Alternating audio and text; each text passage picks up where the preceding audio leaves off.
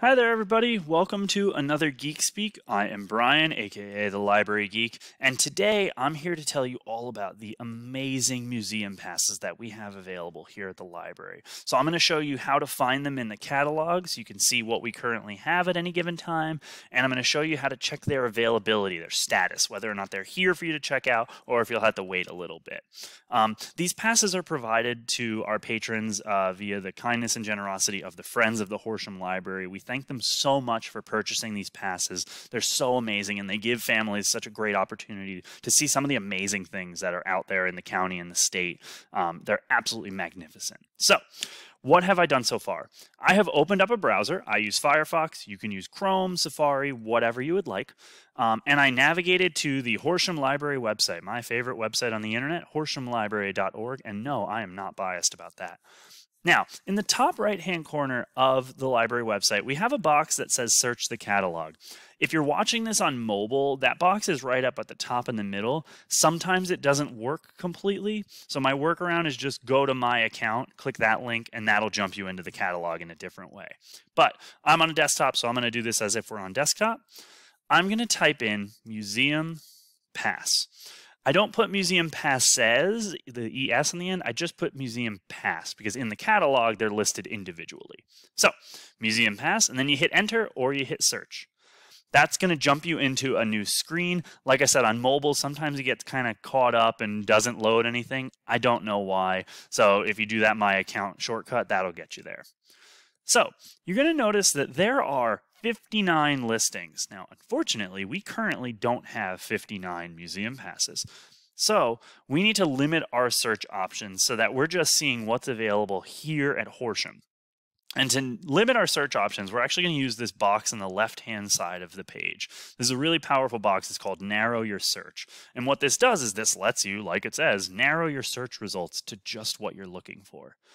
We're going to scroll down a little while, and there's a section called Assigned Branch. And so that means which library owns the items that you're looking at. And we want Horsham, so we're going to click More. We're going to scroll down, and there's Horsham Township Library. So I click on Horsham Township Library, and our list limits down to the 6 options that we have here at the library.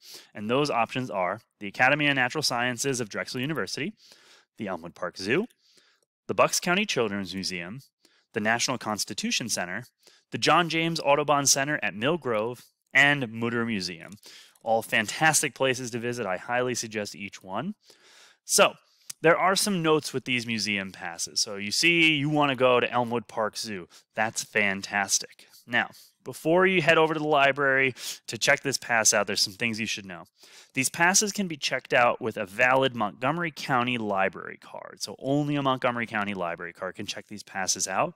It has to be an adult library card, and there can be no fines on the account. You get to check the pass out for 3 days only. So this is fairly unique. Everything else is pretty much 3 weeks. These are only 3 days.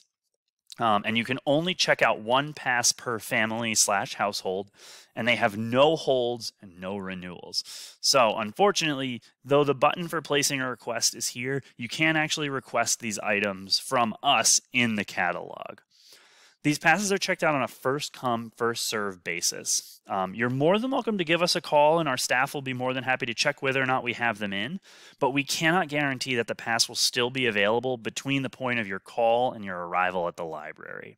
So once you call us and we say, yeah, it's totally here, come on by, do come on by to check that pass out because unfortunately we cannot put it aside for you. No exceptions to that rule. So if you want to see whether or not the pass is in without calling us, what you can do is I'm going to go down to the Bucks County Children's Museum actually, and I click Where is it?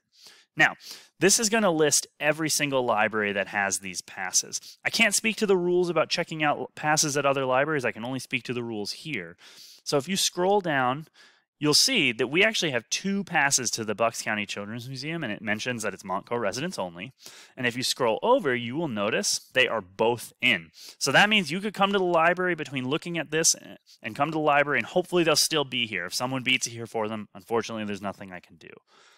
Now, I know for a fact, if I do Where is it for the Elmwood Park Zoo, and I scroll down to Horsham's listing, These are both out as of right now, and they're due back on the 4th and the 5th of this month. Now, there's one other thing I always like to note, and just because something is due on the 4th or the 5th, unfortunately, my staff and I do not know when they will come back in that day. So you can come here at 10 a.m. on the 5th and hope that it's here, but there's no guarantee that the other person will bring it back here. We do also ask that you return the museum passes to the front desk of the library. Don't put them in the drop bin at the back of the library. Just return them to the front desk, and that helps us to get them back out there so that more people can enjoy these amazing places. That's pretty much it. It's a relatively simple process, I hope. You would just go from our website, type in Museum Pass, use the limiting tools on the left-hand side to limit it to Horsham Township Library, and you've got your full listing.